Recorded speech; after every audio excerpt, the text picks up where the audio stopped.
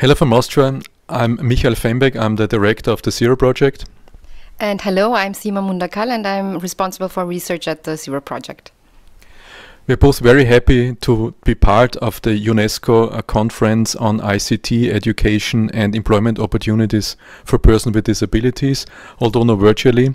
But what we're going to do in the next 10 minutes is we're going to give you 10 outstanding innovative practices and innovative policies that are related to your topic. What is the Zero Project? The Zero Project is a research and communication project of the ESL Foundation from Austria. What we do is we focus intensively on researching using a worldwide network of experts, using all kind of communication technologies that result in a final selection of 50 to 70 innovative policies and innovative practices every year on defined topics like education, like employment, like independent living and like accessibility. That's what we basically do. And we're going to start now with the first innovative practice. Okay, Seema, now let's start with the first out of 10, and let me underline that this is no ranking, but all are on the same level. We give you a brief information on all of the 10, and if you want to know more, just visit our websites. You find much more information on all of them. So Seema, the first one that we're going to present is Plan Vive Digital from Colombia. Thank you, Michael. So Plan Vive Digital is a national plan that Colombia has come up, and its aim is to increase both availability and demand for ICT by creating face-to-face and virtual learning spaces.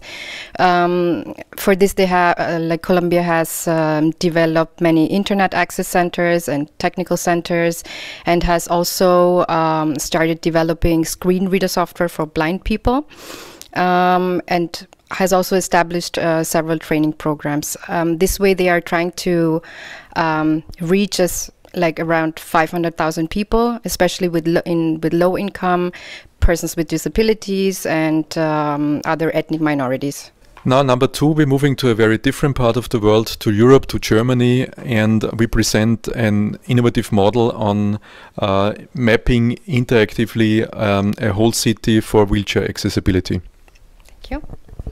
So wheelmap.org is an online tool basically which indicates whether or not a location is wheelchair accessible, and it works like Wikipedia or similar to Wikipedia, where people help to collect and update information and about accessibility in places and feed the platform basically. For the third model, we move to Australia and we move in the middle of a classroom.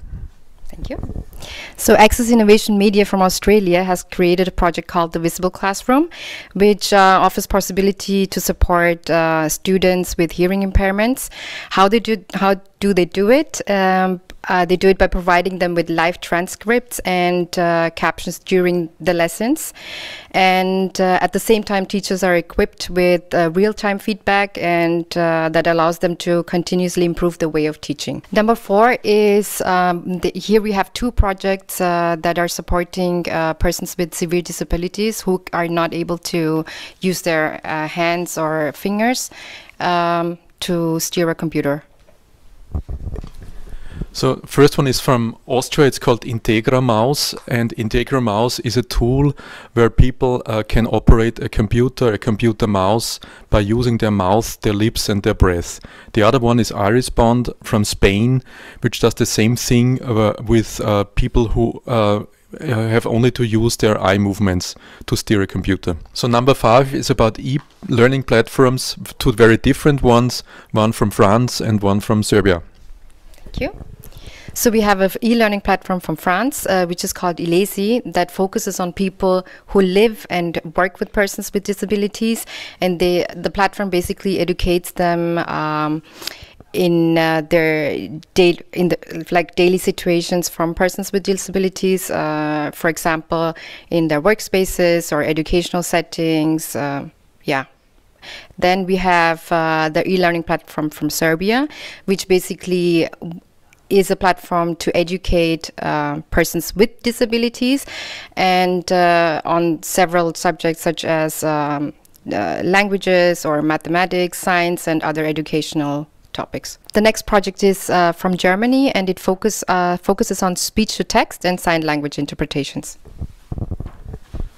It's a company which is called VerbaVoice, and they offer services for conference organizers, seminar organizers, or even parliaments to provide them with subtitling, captioning, and sign language interpretation. Number 7 comes from Italy. It's about iPads that are used for multiple information channels. Thank you. So Central Leonardo Education's project has developed interactive textbooks on vocational subjects for students with learning disabilities. They can be used on iPads, and the subjects are presented in multiple ways, and they offer a variety of learning styles. Number 8 is a project from Pakistan which focuses on quality healthcare and counseling through video technology. Michael? The project is called Doctors, and it's a video live connection between a doctor who provides quality health consultation with a patient who lives in a remote area and who lives far abroad from any normal consultancy and any normal quality medical care that he could normally or she could normally access. Number 9 comes from the United Kingdom, and it's an information system supporting travelers who are blind or visually impaired. Thank you. The project is called Wayfinder, and it's a audio-based software which can be downloaded on smartphones and other devices.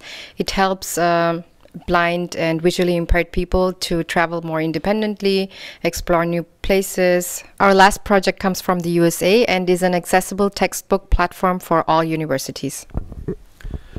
The project is called ATN, and it covers already more than 100,000 files that have been uploaded, working with more than 70% of American universities and colleges. More than 100,000 students have already accessed files, and it's free for everyone to download. 20,000 files have been uploaded, so it's a huge project already in the United States. So this concludes the list of our 10 researched innovative practices that we want to present to you. Thank you all for your attention.